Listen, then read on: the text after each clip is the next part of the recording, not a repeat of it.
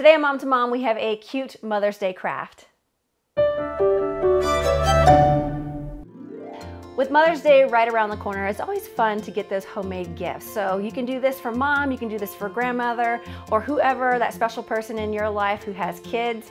Do it for them, they're gonna love it. Today we are making a makeup bag that's super cute. You can use your kiddo's handprint. So what you're gonna need to make this are some paints, whether it's acrylic paint or puff paint. I like to use them both.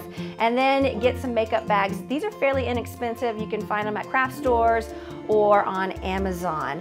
I like the different colors of this one. It's a cute little travel bag. So what you do is you grab your kiddo and put some paint on their little hands and then put it on the makeup bag. You can decorate it however you like. I did this kind of like mom, where the hand spells out the O part of mom, and then you decorate it however you like. So I write mom, and then I like to do a little heart in the middle of the hand because it's super cute, and flowers, whatever you want to put on it. This is very memorable for the moms because they can remember how little their little kids' hands were, and you can even write the date and how old they were whenever you created this, and it's just a fun, unique gift to give those moms or grandparents in your life.